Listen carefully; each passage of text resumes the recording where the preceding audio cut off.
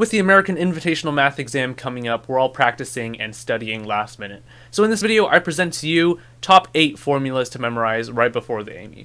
Additional resources will be linked to in the description. Alright, first up is the cubic formula. Now this isn't the super ugly one that works for general cubics. This only works for cubics of the form x cubed plus px plus q equals 0. Notice it has no quadratic term.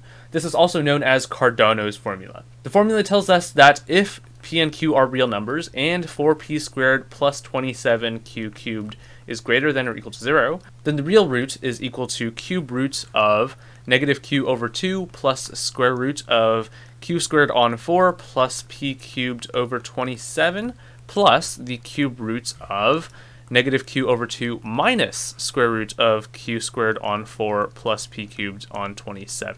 Now this might look kind of ugly, but it works out if you know that the roots of the cubic are nice numbers. Furthermore, we can reduce any cubic to this form just by doing some variable substitutions to get rid of the quadratic term.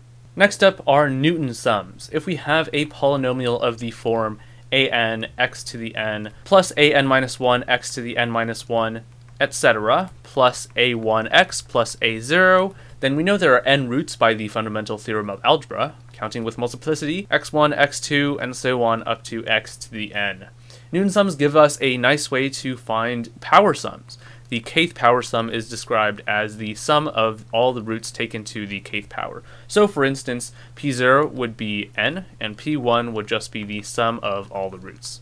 Now Newton sums are really a list of equations. The first equation goes an times p1 plus an minus 1 equals 0. The second one goes an times p2 plus an minus 1 times p1 plus 2 times an minus 2 equals 0. And the third equation goes an times p3 plus an minus 1 times p2 plus an minus 2 times p1 plus 3 times an minus 3 equals 0. These equations continue down in the same pattern as the first three. Now these are nice because, for example, using just p1, p2, and p3, we can find p4 in the next equation. These are often useful when we have algebra problems involving the roots of a polynomial and lots of vietas as well.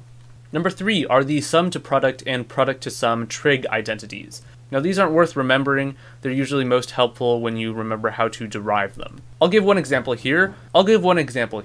If we have sine alpha plus beta minus sine alpha minus beta, then we have expanding sine alpha cosine beta plus cosine alpha sine beta minus sine alpha cosine beta plus cosine alpha. These are just the usual trig addition identities.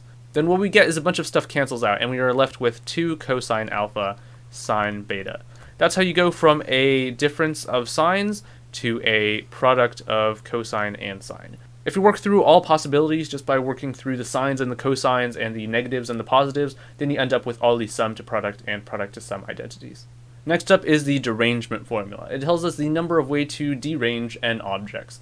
What this means is that if we have n objects, we want to find the number of ways to shuffle them around such that none of them end up in their original location. For instance, in the example 1, 2, 3, a derangement could be 3, 1, 2.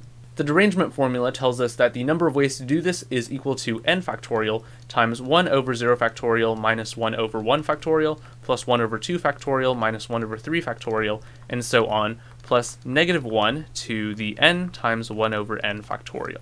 Written more concisely, this is equal to n factorial times the sum of negative 1 to the k over k factorial for k ranging from 0 to n. Number 5 is lifting the exponent. This is a lemma concerned with the VP function. And no, this is not really a V, it's some Greek letter, but I don't know what it is, so I'm just going to say VP. This is equal to the number of times that the prime p divides into n. For instance, v2 of 1024 is equal to 10, v3 of 18 is equal to 2, and v5 of 100 is equal to 2. It tells us that if p is odd, specifically an odd prime, then vp of x minus y, and x and y are integers such that p does not divide x and p does not divide y, but p divides x minus y, then vp of x to the n minus y to the n for a particular integer n is equal to vp of x minus y plus vp of n. Furthermore, if n is odd, then we can simply take y to be negative y to get vp of xn plus y to the n is equal to vp of x plus y plus vp of n. Now you might be wondering what happens when p equals 2. This is a special case.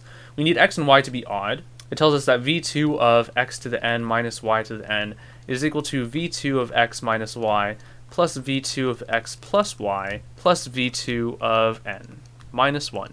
And that is lifting the exponent. Now let's get into some geometry. The ratio lemma tells us that in a triangle ABC, if there's a point D on segment BC, and we draw the segment AD, then BD over CD is equal to AB over AC times sine of angle BAD over sine of angle CAD. These are the segments involved, and these are the angles involved. Now, a special case of this is the angle bisector theorem, where sine of BAD is equal to sine of CAD, because AD is an angle bisector. And that just tells us that the ratio of BD to DC is equal to the ratio of AB to AC. Now let's get into some area formulas. First, you should be familiar with Heron's formula, which tells us that in a triangle ABC, if these are the side lengths and S is equal to the semi-perimeter of the triangle, or half the perimeter, then area is equal to S times S minus A times S minus B times S minus C, all square rooted. Now Brahmagupta's formula tells us a similar thing but for cyclic quadrilaterals. So if you have a quadrilateral inscribed in a circle over here called ABCD, and its side lengths are A, B, C, and D. And similarly to the triangle, we define S is equal to the semi-perimeter of the quadrilateral. Then we know that the area of the quadrilateral is equal to the square root of S minus A times S minus B times S minus C times S minus D. And now we have Stewart's theorem, which tells us the length of a Chavian in a triangle. Suppose we have a triangle ABC with point D on segment BC. Let AC equals B, AB equals C, BD equals M, CD equals N, AD equals D, and BC equals A. Then there's a quite nice way to remember Stewart's theorem, which is a man and his dad put a bomb in the sink. And that's it for this video. Again, links to additional resources will be in the description below. Good luck on the AIME, and thanks for watching.